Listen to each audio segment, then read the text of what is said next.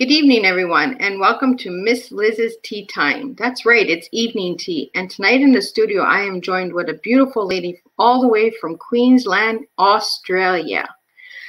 Tonight in studio, I have Yogita Ridgley, and she is an amazing lady. Yogita Ridgley is a successful businesswoman, CEO, and founder of Traveling with Me, Myself, and I. She wears a few different hats: solo travel specialist, mindset strategist, an award-winning international speaker, author, and blogger with over a decade of solo traveling experiences. Yogita was featured by one of Australia's magazines on a Female Changemaker, finalist of an Innovation Business Award. YFactor, and she is an ambassador for mental health and well-being with Dyslexic awareness. Yogita's mission is to get every woman to play the role of me without the mask of pretense. Her motto is solo travel and self-discovery, and her vision is helping women to unleash the power of the authentic self. And we all know Miss Liz is all about mental health. So Yogita, the stage is all yours, dear. Thank you so much for having me. It is an absolute pleasure to share my story and be part of this tea time. It's an amazing concept. It's actually quite funny when you first said tea time, the Australian tea time means, or Australian, New Zealand, and I guess English as well. Tea time actually means cup of tea.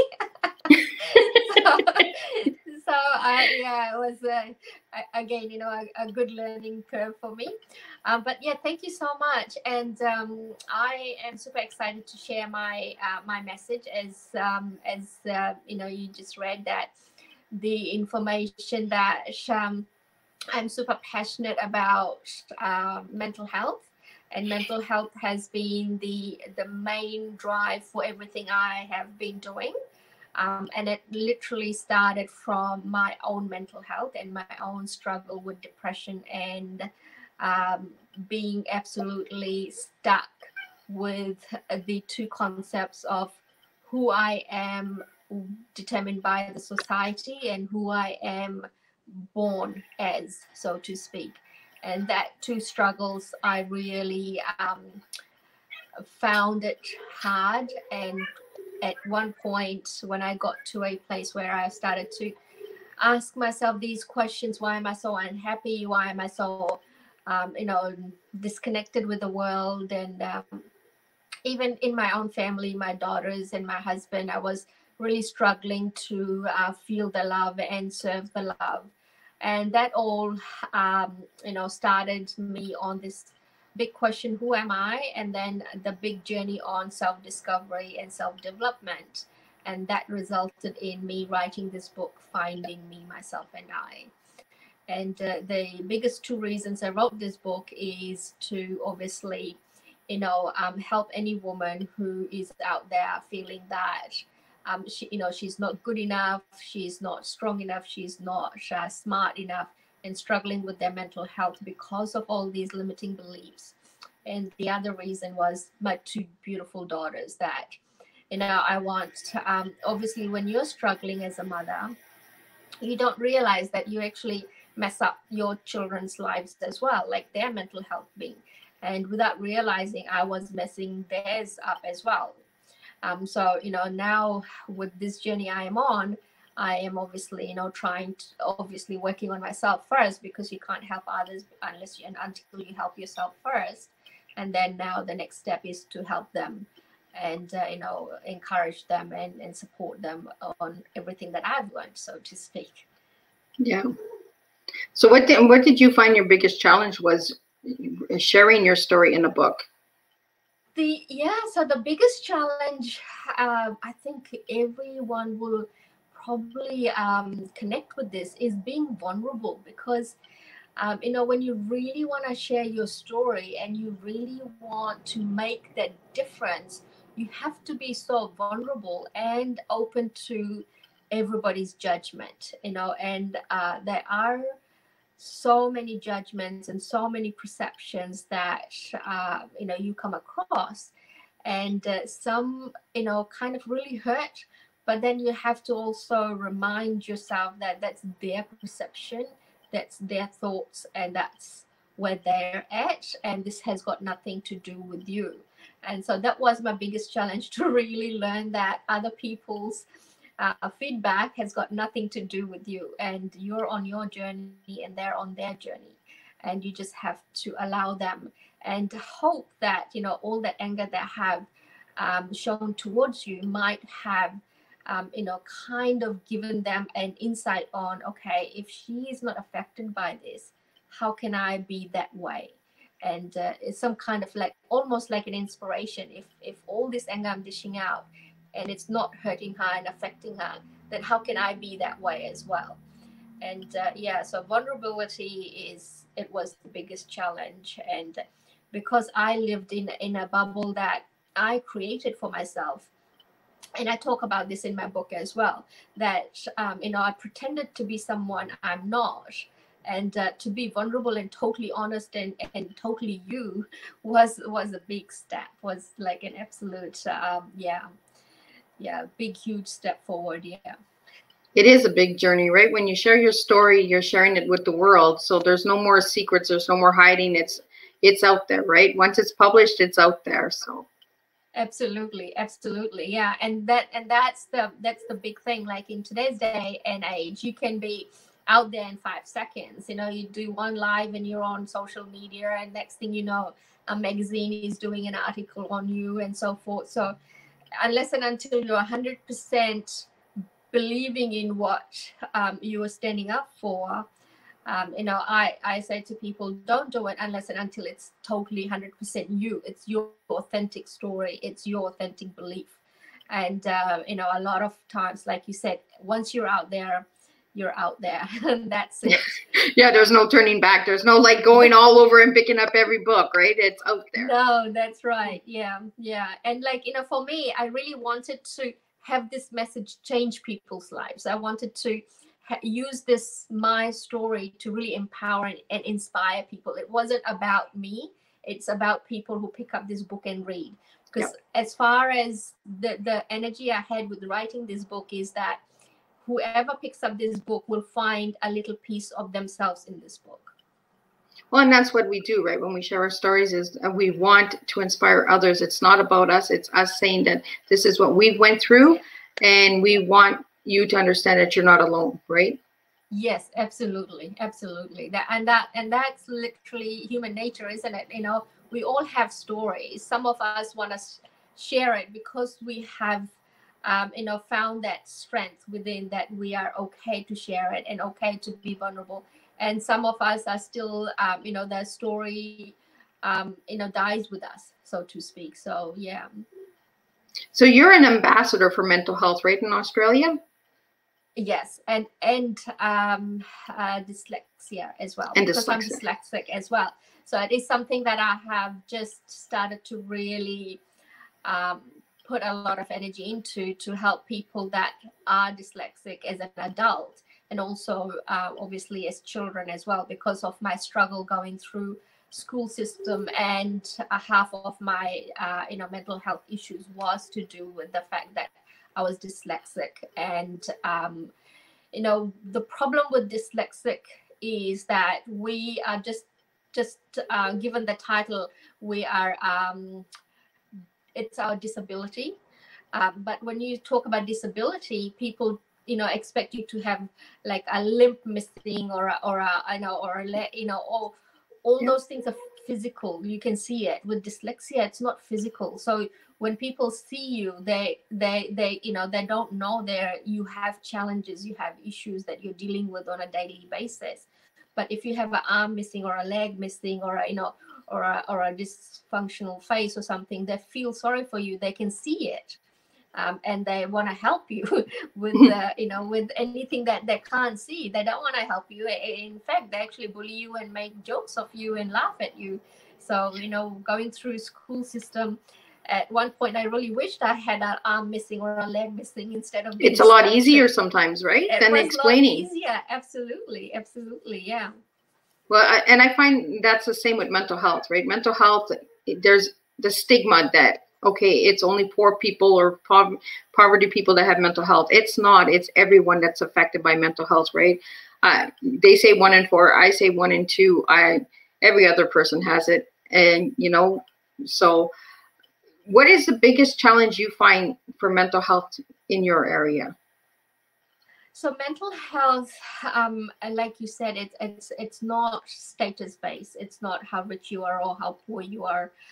It really is something that is very different for each individual. So you can be struggling for a different reason to the person next to you, so to speak.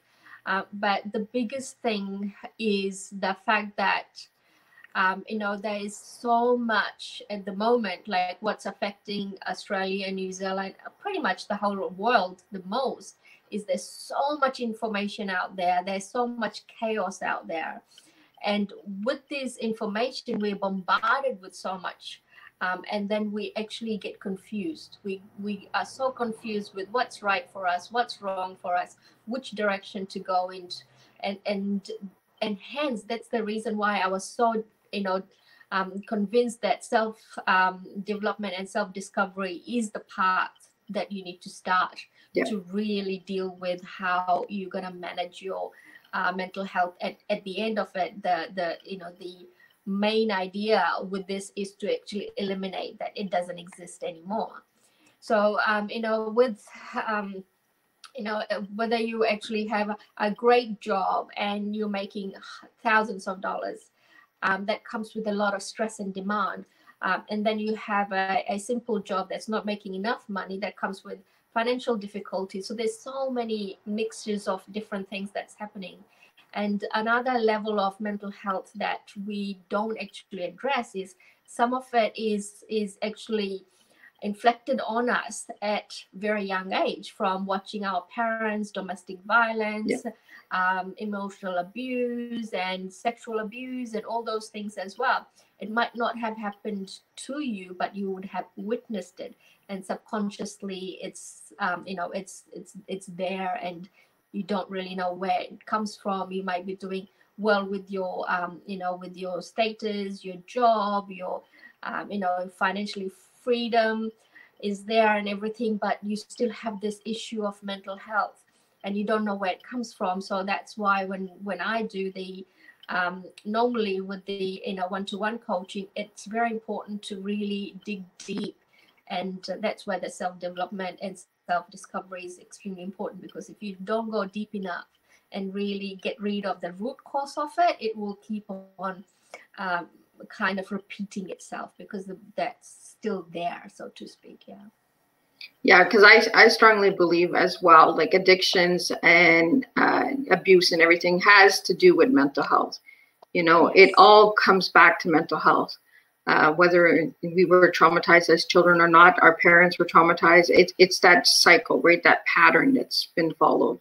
Yes. I know for my children, will mental health passed down to them? Absolutely, because of the patterns and cycles in the family, right? So how do we change that? We do self-discovery, right? And we find out why and what patterns and what cycles cause these effects, right?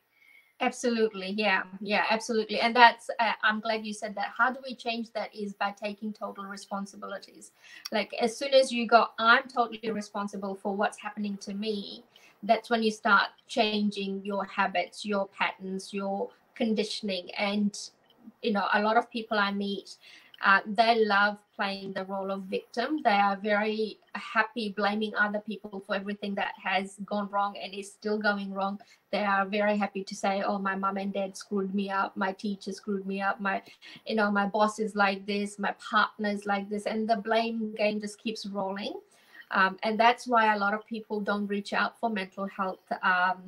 Like there's help everywhere and they don't reach out for help because they are still playing the role of victim. And that's why in my book I really talk about that, why it's so important to take responsibilities. You're only victim of yourself and no one else. And once you take that responsibility, it makes a huge difference.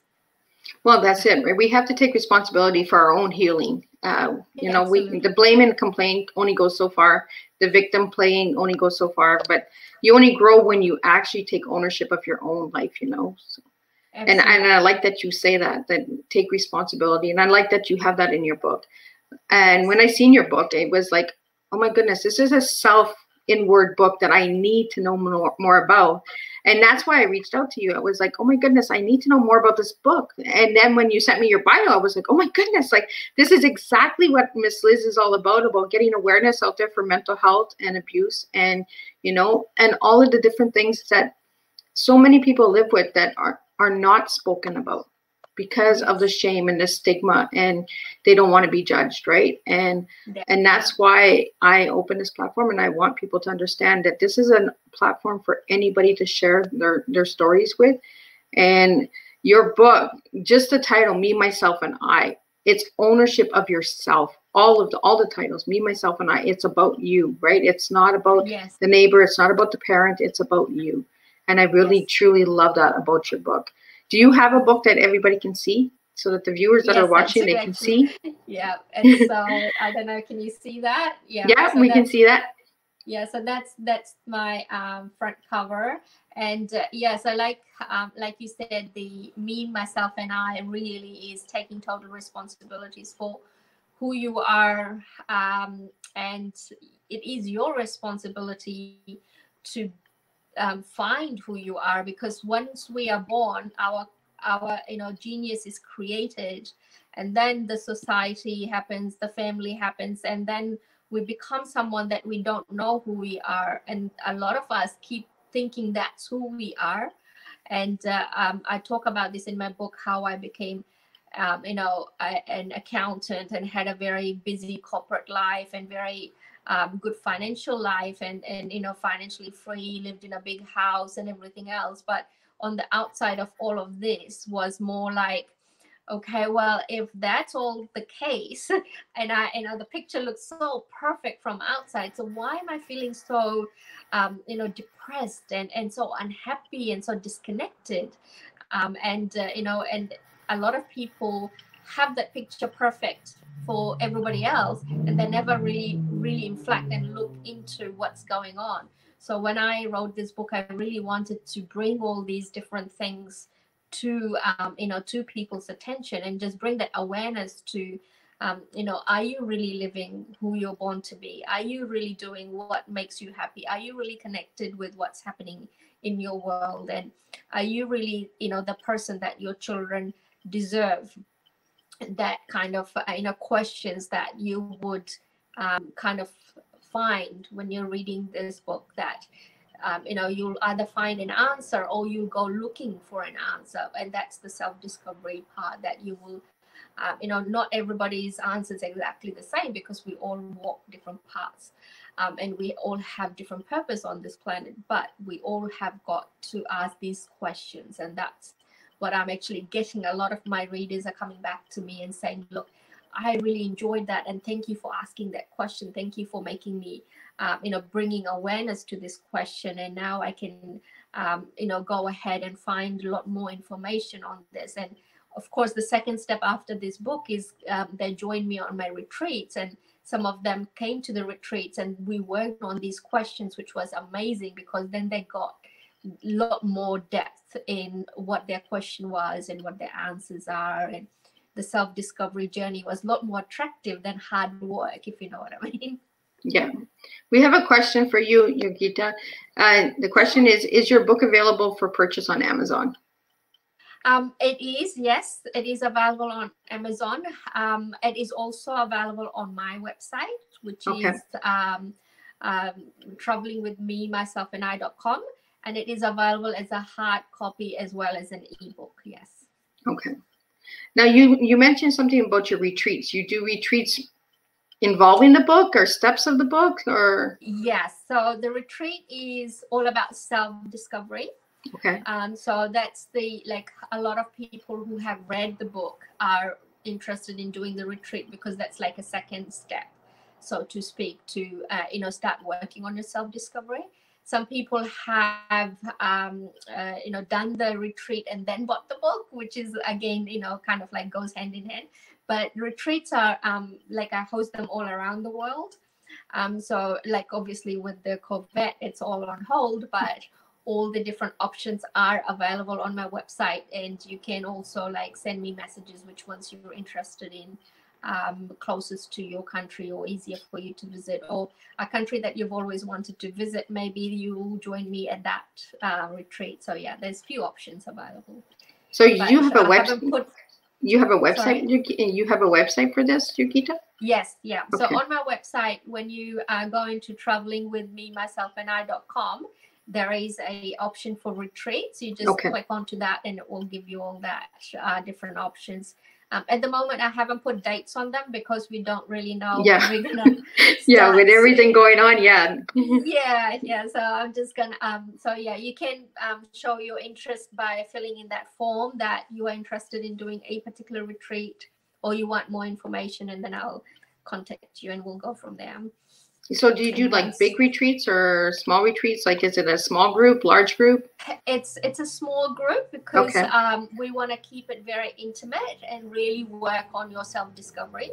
So the biggest numbers I have had has been 25, but normally I work from 12 to 20. And 25 has been the biggest, being closer to home in Australia, so to speak. But when I have, like, I've also done like a day style workshops, which has also gained quite a lot of numbers. The day style workshops over 2 days I did in India, which was 200 people. So that was a different concept, where retreats are a lot more, you get a lot more time to reflect. The day style workshops are more like you just come in, you have lots of workshop activities, and you bounce off ideas, and then you go home there and come up with more questions for me next day. So yeah, so the workshops are more, I hosted only in Australia. I did a couple in India while I was in India, which worked really well. But the retreats, they're 5 to 7 day retreats, and that's a nice retreat. It's a nice, it's not too long, it's not too short. Yeah. So do you find that by sharing your story in your book, has it made a closer bond with your children by sharing your story? Yes, absolutely. Also, like, one of the biggest things with your children is that, doing this self-discovery journey for myself, and also writing this book, that I've learned that children are not yours to own. Like, you don't own them. So exactly. And you don't raise them either. They are for you to nurture and love. Yep. And growing up, I thought we were to raise them. We are in charge of them till they're a certain age, and we're responsible for them, and all those things that I had as a parenting concept was all so wrong in so many ways and so many levels, that now trying to revert and start again, it has been really nice. It has been, starting with honesty, starting to just be there to nurture them and love them and provide them with freedom, whether they want to go ahead and make something of themselves at school or workshop, become singer. Like my younger daughter, she loves singing and dancing. My older one's very creative and very artistic.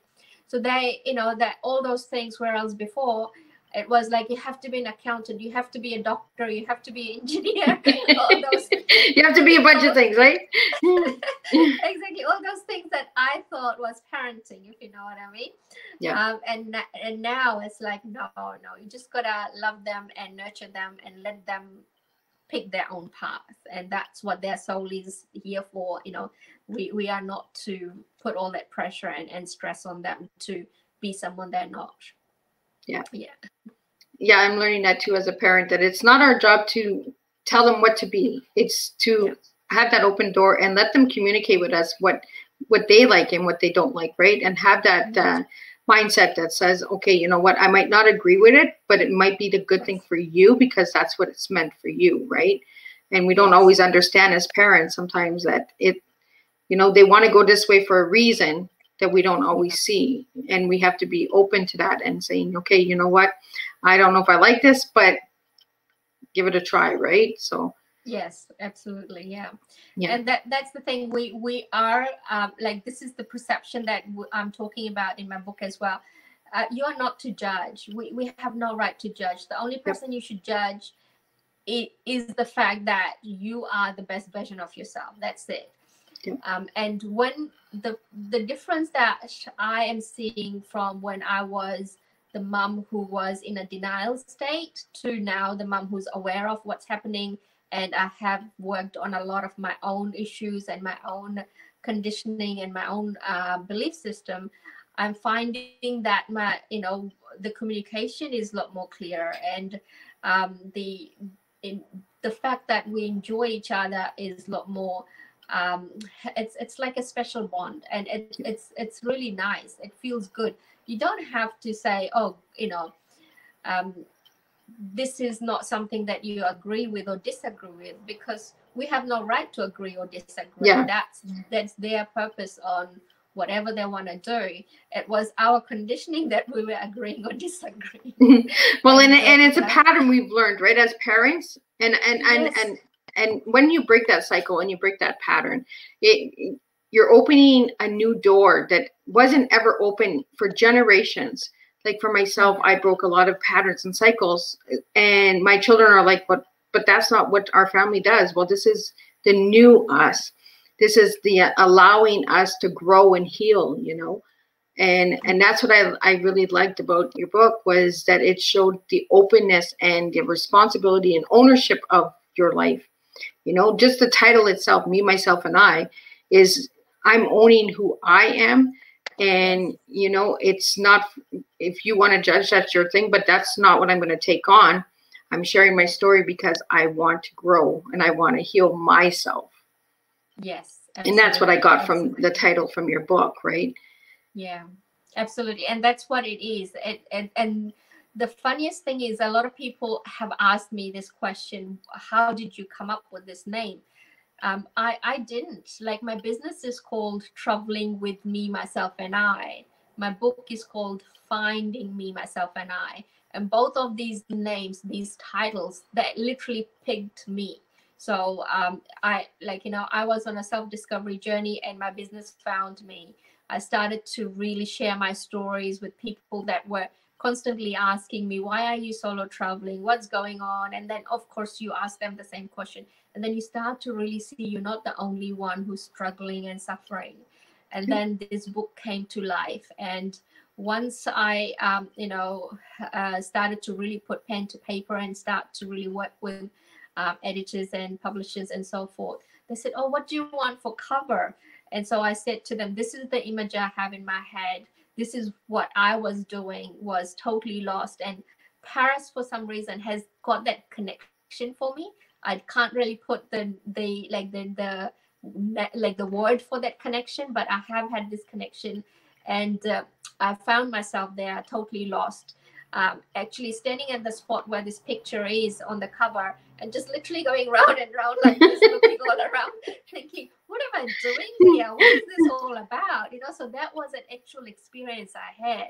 So to transform it into a cover was very easy. It was something that I actually literally walked the walk before I started talking the talk. Yeah. And I like that. See, I like that, because I say that all the time, walk the talk, right? But yes, until you know what the walk is, you're going to talk.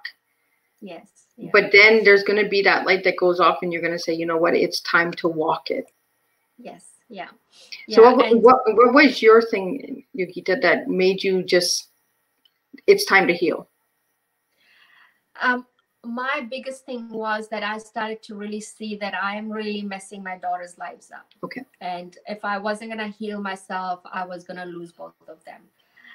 And not just that, I was going to lose myself as well. And the more I started to try and fix them, the more I realized they were just like turning around and looking at me thinking, whoa, you are to talk, like, you go have a look in the mirror. So that was really like the most saddest place. Like, you know, when your daughters look at you and go, you are to talk, like, you know, what are you talking about? And that's where I was like, okay, now if I really wanted to change anything, I gotta change me. I gotta in that respect and have that you know, that place where they look at me and without me saying do this, they just do it because I inspire them. And that's the only way children will do anything. You can't tell them to do it, you gotta inspire them to do it. Yeah. So because we're on tea time, and I do this with all of my guests, Yogita, do you have a favorite memory of tea, or do you do a special tea ceremony? I actually, to be totally honest, do both. I have done both. Because of, you know, my solo traveling, I have actually done quite a lot of tea ceremonies in, you know, different cultures and different countries. And I do have favorite tea time memory as well. Probably the best one is when I was very young. My grandmother used to, we were kind of like born in a family of, I won't say poor, more like average family, because my grandparents were farmers. So farmers / my granddad was like a medicine man as well. So it was a lot more born in that style of being very aware and conscious of what you do all the time.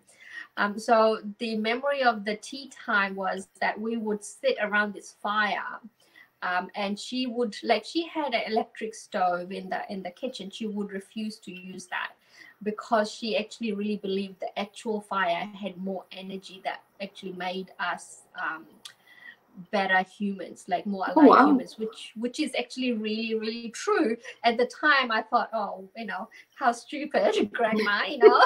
There's electric oven, you can just click the like, what are you doing, grandma? Like, you just click it on. Yeah, but now I understand why she did that and why it was so good for us. The food tasted so good, even though it would be the simplest food, you know. And the memories of her cooking and us laughing, and she would be singing because it will take so long to cook. And the idea of eating is not to cook and then sit on the table and eat. We would be sitting all around this hearth stove, so to speak. And as she cooks, she will put it on your plate and we'll just keep eating.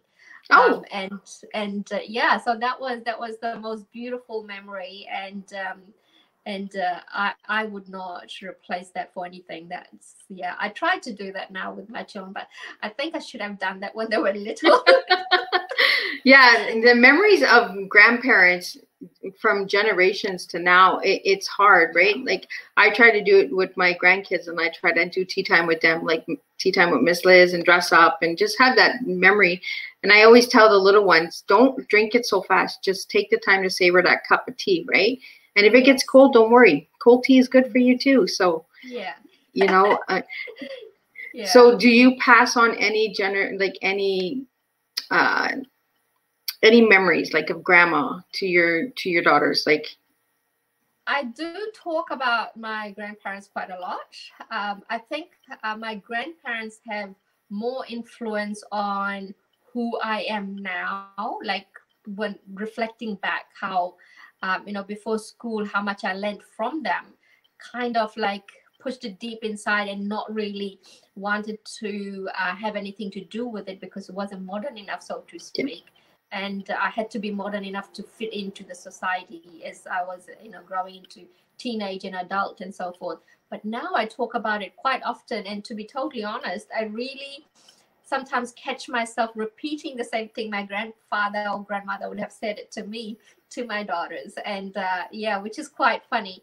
You know, one of the very, very powerful things he used to say is that, like, your self-love, how you treat yourself and how you love yourself is exactly what other people will do to you. So you know, like, my youngest one is 15 and she's starting to, you know, pay attention to you know, the opposite sex and so forth and so forth. And I'm just like, all that good stuff, right?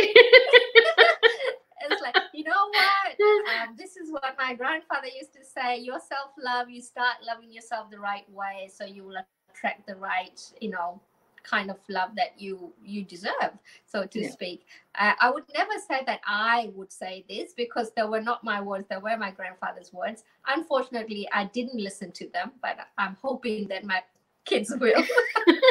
Well, we hope, right? Yes. Yes, absolutely. So what is your message that you give out? Like, when you're an international speaker, right? Yeah. So when you're on the stage, what is the message that you like to give out to the audience? So I actually speak about 3 different topics. Okay. One of them is mental health, which is language of your mind.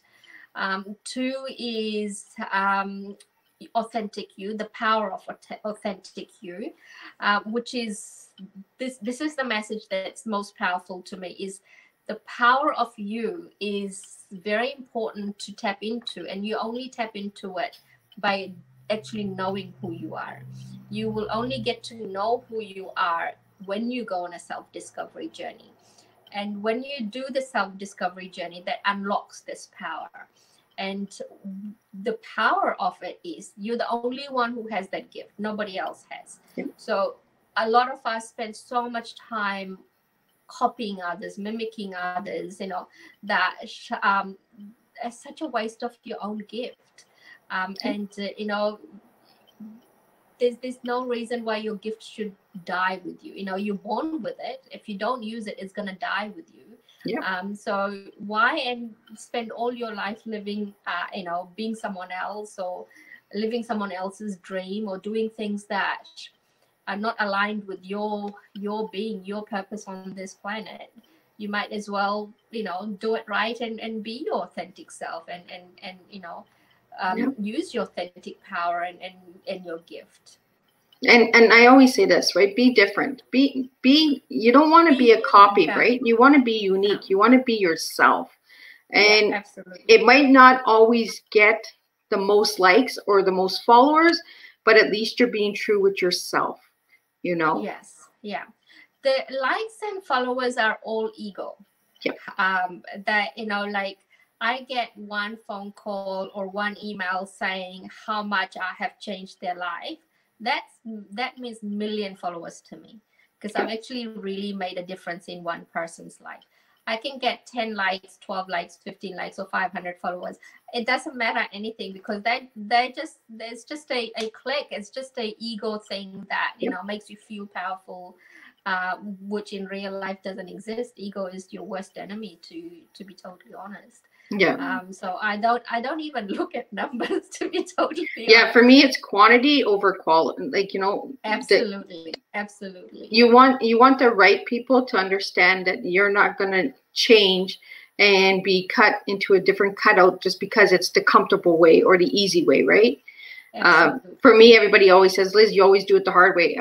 No, I do it my way, and I do it the way that I'm comfortable with, and that I know that is meant for me. It might not make sense to a lot of people, but this is what it is for me.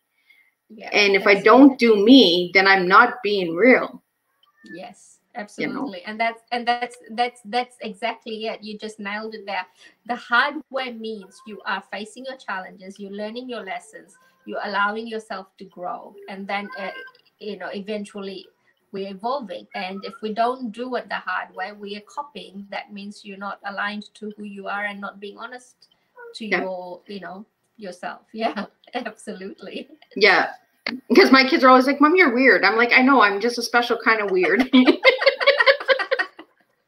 I'm like, but I like my weird. Like, let me do my weird, right? Yeah. My kids are always like, Mom, don't do it that way. And I'm like, yeah. No, I want to do it that way. I want to play a little. I want to be fun. Like, I want to enjoy life. Life is so short, and by being serious all the time and down, it's draining. Absolutely. Like you said, it is really short. And, a lot of us have spent so much time blaming other people and complaining and whinging and whining. So, half of it is just gone doing all of that. So now it's time to really, like you said, play and live and just be weird. and right? Just be yourself. Just be you. Exactly. Well, I really, really appreciate you coming onto Tea Time and opening that door and getting people to understand that mental health does not have a face. It affects everyone. Whether you live with it or whether you know somebody that lives with it, it affects everyone. And we need to break that stigma that there is no special look. There is no category or anything. People are affected with mental health all over, right? And even in Australia, they are affected with mental health. So I want, and that's what I want to do, is I want to bring awareness to show that it's all over. It's not just in Canada. It's not just in the States. It's all over. It's global, just like this pandemic. It's global. It has no flavor and no like. It will affect whoever it wants to affect, right? Yes. Absolutely.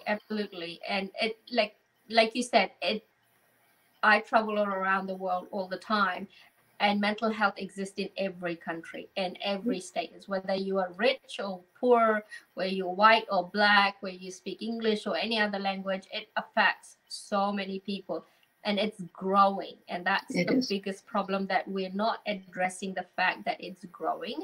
And also it's getting to as young as 12-year-olds at school.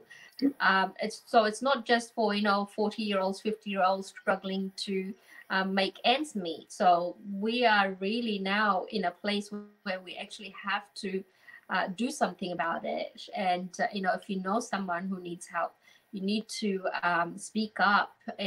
Don't do this thing, mind your own business. It's sometimes when minding your own business can be a little bit too late. And I talk about this in my book. It's very important to speak up, and it's very important to put your nose where it doesn't belong, because mental health needs it.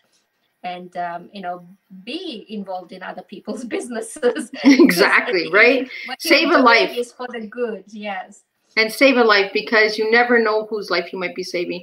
Like for myself, I was diagnosed at the age of 12 with depression. I didn't know what depression was, and it affects any age and any sex out there, like male, female, children are affected. And with this pandemic, I am scared, because I am noticing that a lot of people are closing up.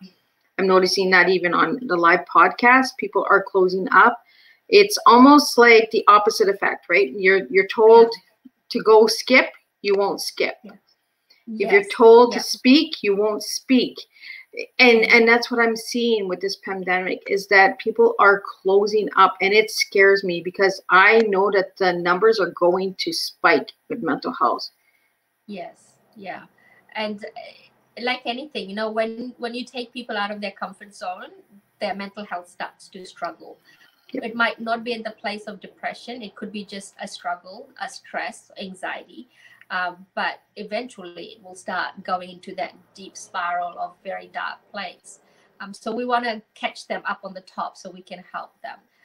And like you said, this pandemic, shutdown, lockdown, humans are not meant to be stuck in between four walls. So I am with my one-to-one coaching, I'm offering free sessions for people if they want to ring up and just chat about something, or do like a live conversation on Facebook or Zoom or whatever. But like you said, they're not reaching out. They're not even putting their hand up. They're not asking for help whatsoever. And that scares me. And that's the scary part. It really scares me as well. Yeah. And we have the qualifications, the ability to help, and we are here to help, and we're helping for free. So you not even have to part from your money, because a lot of people are financially stuck at the moment, and they're still not putting their hand up, which is the most scary part. Yeah, because there are still a lot of services that are free out there. And just because there is no walk-in clinics, there are phone calls, there are emails, there are video conferences, there are ways. But I'm really getting scared, because a lot of people are not reaching out. And Yes. with everybody being isolated, you don't know who's in danger anymore. You don't know. Absolutely. And not everyone is living in a safe home. Like, those are things that are also affecting people, you know. Absolutely. So Yeah, absolutely. Yeah, that's one of the things I said just the other day. We were just a couple of friends talking on Zoom that if the pandemic doesn't kill you, the mental health will. yep. It's just said fact. So that's why we need to, everyone out there who has got the ability, qualifications, and the experience of helping with mental health should really just get very proactive and get out there and start really flooding the market with this fact that reach out. There's no judgments. Just Yep. speak to us. We have got the ability to help, and we have got the experience and the qualifications to help. And you know, just saying I need help, or making that phone call, or that even just an email, it's not going to make you a less of a person. If anything, you are a lot more braver than the rest of them. Yep. So yeah. And it's not weakness by asking for help. No. That's one thing I want to put out there. Asking for help is not weakness. It's a strength. Yeah, absolutely. Yes, absolutely. It's the biggest strength, because getting yourself help, saving your life, then you can then make that ripple effect and save others as well. And that's exactly what I did, saved my life, and then ripple effect now. Exactly, the ripple effect. Yeah. Yes. And I'm a strong believer in that. Like, we meet Yeah. each other for a reason. Like, you're in Australia. Like, there was a reason why we needed to connect. The universe put us together, and here we are today, both talking about mental health, both who have lived and are living with mental health. You know, both are authors who have shared our stories. And, you know, we need to get it out there. We need to give a voice to mental health. We need to not be so scared of it, and just share. Because sharing is healing, and it's going to make a difference. And if we don't share, we're not healing. We're not creating a change. We're not doing anything. We're like water that's not moving. And I don't like that. So if anybody out there, any of my viewers out there, if you'd like to reach out to Yogita, I'm sure she's going to put her information after the show into the comments, so you can reach out to her. You can check out all of her incredible traveling and workshops that once this pandemic is over, I'm hoping it's soon. So maybe I might just check that out and do a workshop and go to Australia. You never know, right? Yeah. There's a reason for us meeting. And if they'd like to get your book, they can get it on Amazon, and you have other places as well, you said again. Could you repeat so those? Amazon and my website. Okay. Obviously, you know, like Amazon, just like anything, you know, takes people's hard work and makes money on it.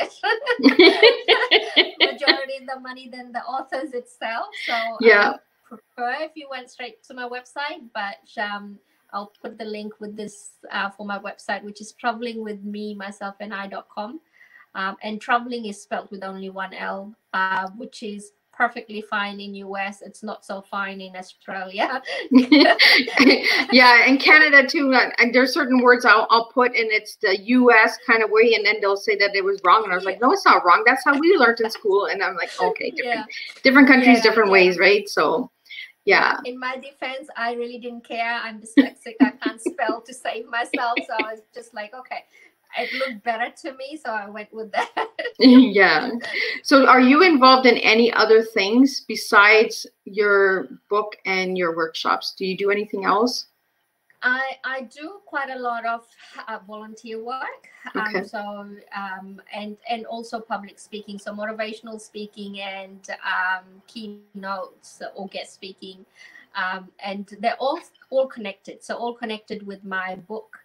They're all connected with my workshops, my retreats, my public speaking. They're all connected in the sense they're all mental health, and they're all like with my story, with my mental health was mainly affected by dyslexia, and for a very long time, till maybe like, I don't know, maybe last 5 years, I didn't want to actually tell people that I was dyslexic. I was that embarrassed of that fact.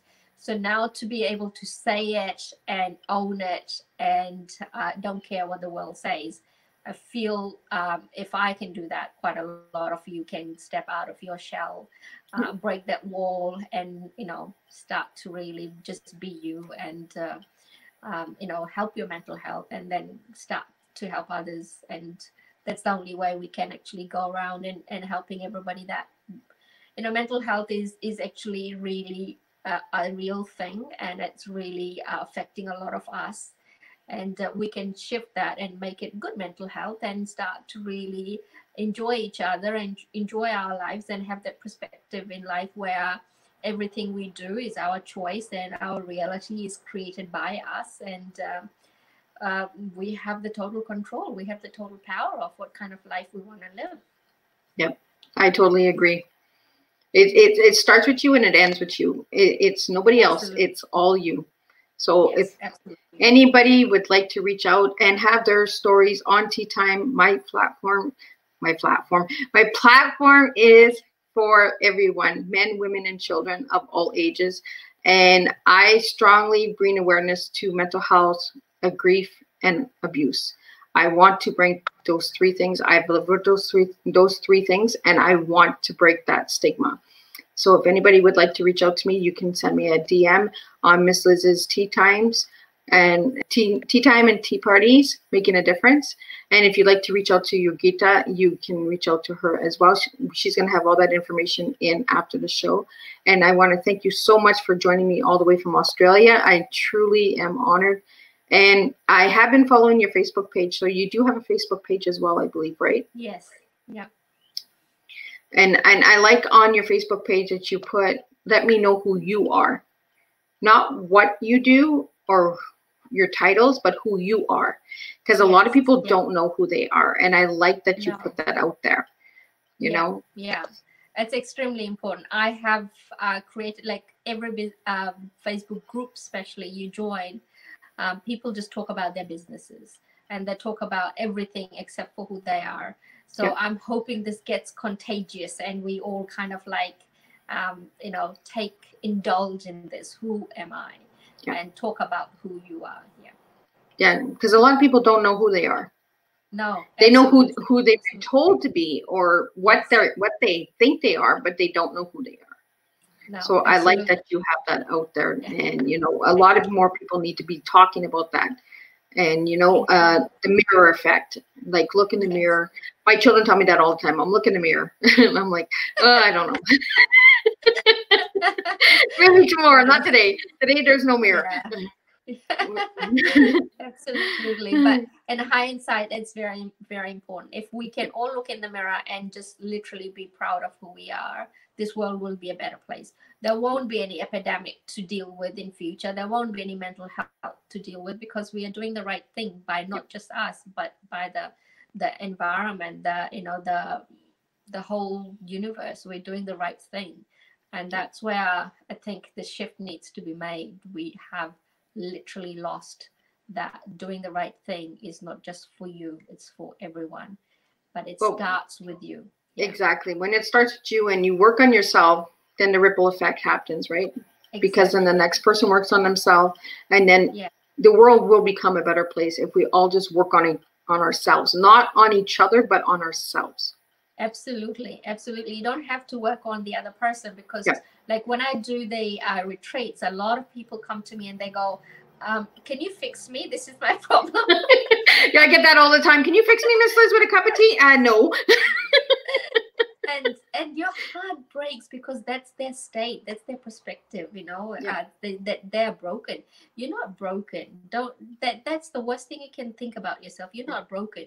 If anything, you're misguided. So, you know, once you like, I talk to people and I say, wipe the slate clean, like delete all the programming and relearn, like unlearn to learn again, so to speak.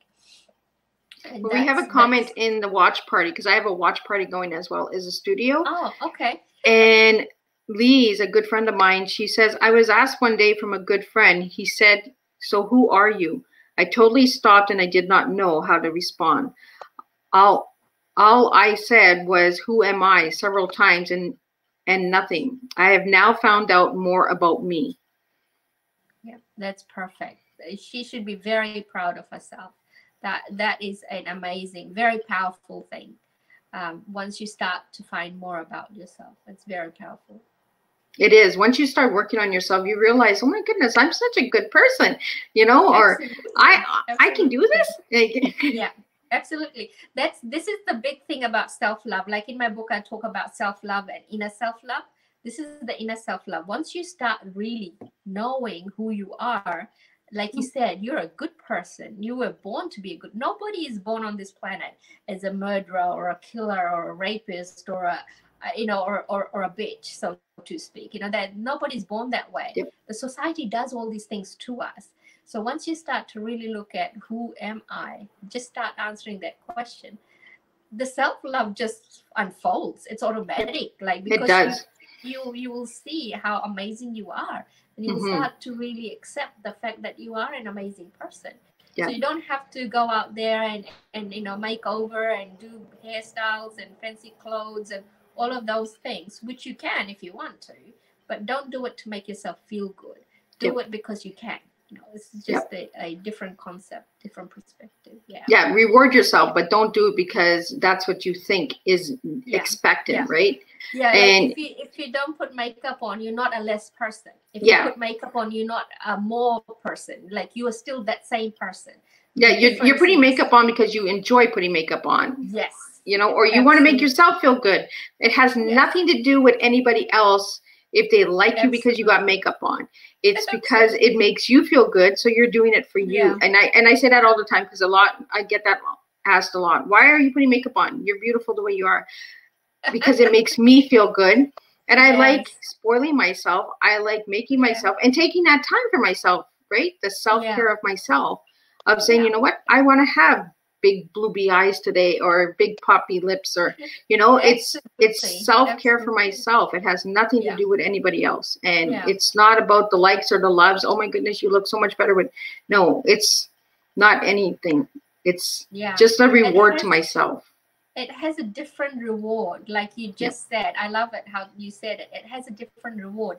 Like, even if you had a beautiful face, make up, and a nice dress, if you walked outside in public and somebody looked at you and said, oh, that doesn't suit you, it doesn't matter their opinion, because you still feel amazing. And their opinion is just like, oh, whatever, yours is yours to keep. I appreciate it, but keep it to yourself. And that's the difference. Like, where else, if you were to go out there and their opinion really shattered you and hurt your feelings, that's when you really need to do the work. That's the big sign that you really need to do the work, because other people's opinion hurts you still.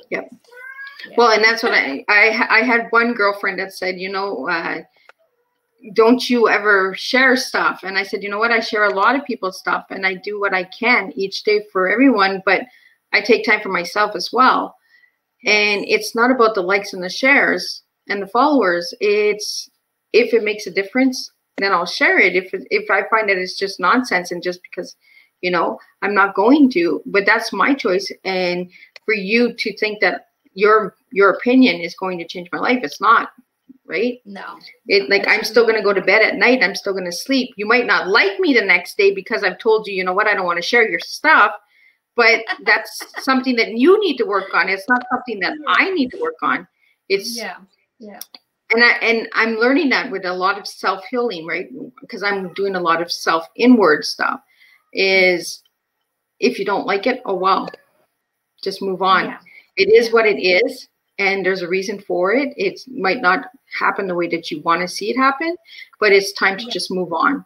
It's if we whine and cry about it, by the time we whine and cry about it, we could have done 10 other things that we really would have enjoyed doing. So absolutely. And the other thing, just a little bit deeper level to the sharing stuff from other people on social media, or even in real life with people, is that everything that is yours has your energy.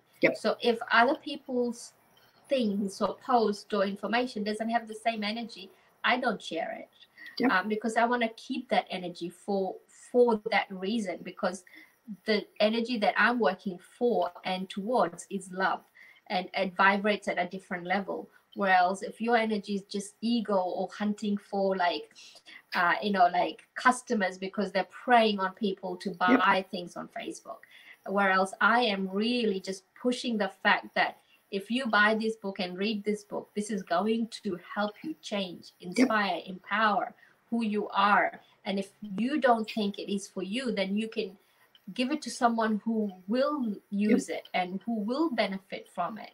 So there's total difference in that. So I don't want other people's post changing the energy of my message. So exactly. We don't want to feed into the energy, right? We want to, there's energies that we can feel that we're like, oh no, it's not for me, and I need to just remove myself from it. I'm not going to feed into it. I'm just going to just say, you know what, thank you, but it's time to move on. Yes, absolutely. Absolutely. Yeah. Well, thank you so much for joining me. And like I said, I am really, truly, it was amazing getting to know you. And we're not going to stop knowing each other, because now the journey has just begun. And if anybody would like to know anything more about you, it will be all in the comments. So any of the viewers, if you have any questions, reach out to Yogita. If you have a question that you would like me to get out to Yogita, I can get it out to her. Just leave it in the comments. Send me a message. And if anybody would like to see anything special on Tea Time, send me a message. My door is open, and I'm willing to try anything if it makes a difference, because that's what we are all about, is making a difference. And we're going to do that with one cup of tea at a time. And thank you so much, Yogita, for joining me today. And thank you for coming all the way from Australia. So everybody in Cornwall, you got a taste of Australia tonight. So thank you for reaching out. Thank you for having me. And thank you for letting me share my message. And it has been a pleasure to get to know you. Obviously, like you said, our journey won't finish here. It's just started. And I look forward to an amazing friendship. Thank you so much. For sure. So thank you all. And join me May 7th. I have Megan Cummings from Cornwall, Ontario. She'll be sharing her story on PTSD. So, thank you, guys. Bye.